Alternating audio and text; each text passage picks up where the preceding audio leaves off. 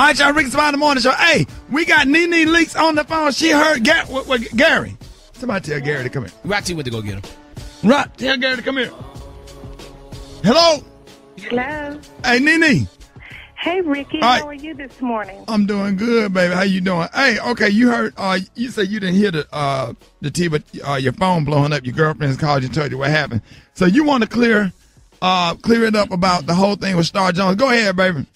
No, I'm not just talking about Star. I'm talking to Gary and you guys about what you said about Star and Phaedra. Let me just clear both up. But I want to say this, too. I can't change people's thoughts or opinions. You guys have that. That's yours. You can do that all day long, and I'm okay with it. But we are just cool, and you guys are like family to me. Right. So I just want to be able to call you guys and tell you what my thoughts and feelings are about the whole thing. Well, I will tell you about Star first.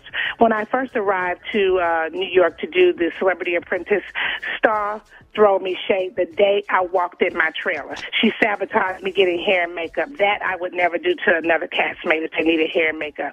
From that point on, I said, I'm going to give her a chance anyway. I still tried to talk to her. I went to lunch with her. I went to dinner with her. I double dated with her. I kept her little dog Pinky for her. Every single day. I learned Star while I was there. This is a competition show where people form alliances and people are very cutthroat. I happen to not be a cutthroat person by nature. I just don't do that. Star is jacked up, and I don't care what you guys say and what your opinions are. I don't know what your friends told you.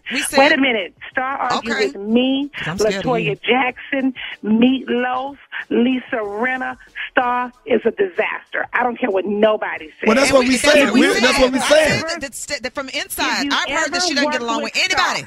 I know from being at you guys' show. If you ever worked with No, Star, that's what we said. We agree with you. And all she does is throw around. Hello. She has a degree. At the end of the day, everybody is happy that you've got your education. But you need to have some common sense. That's what we said, NeNe. NeNe, that's what we said. Well, I just said to you, Rickey, that you guys gave your opinion, and I just wanted to give mine. We're letting you give yours. What we're saying is we agree with you on the Star Jones. Now, what about the Phaedra thing?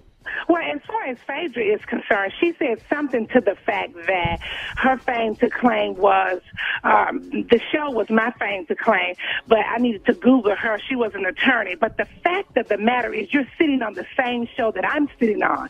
So your attorney work must not be working out for you, or you wouldn't have time to do this. Now, as far as she's being an equestrian or whatever it is, I don't know that for sure. But what I do know is she was raised in the projects in Athens, and they didn't ride horses through there. They barely drove cars through there. Now, that's for sure. Now, she can be a class act or whatever you want to call it. But the fact is, she is on the same show that I'm on. And I don't care if she went to school for 20 years. You ended up in the same place that I ended up at on the show. And I do more than you do and make more money than you do. Now, what's next? Damn. What's so hot and classy about that? You doing what I'm doing. So how you going to be better than me? They did show a picture of her, though, NeNe, riding a horse in college, I think.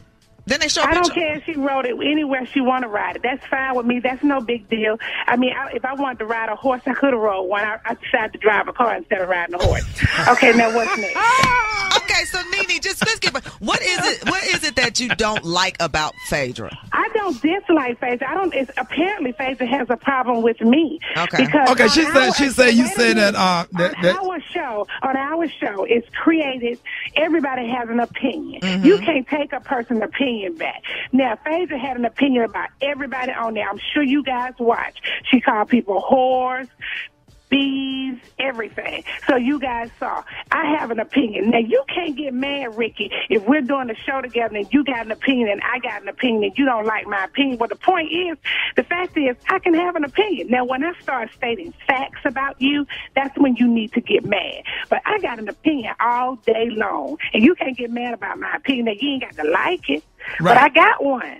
And that's what our show is designed for us to have an opinion. So I've had my opinion about her. She's had hers about me. At the end of the day, I don't have a problem with her. She obviously has a problem with me because she's going around doing press talking about me all day long. Hold on. I could care less about talking about her. Hold on. NeNe, stay with me. Because I got, we don't want to cut you. I got to go and I'm going to come back.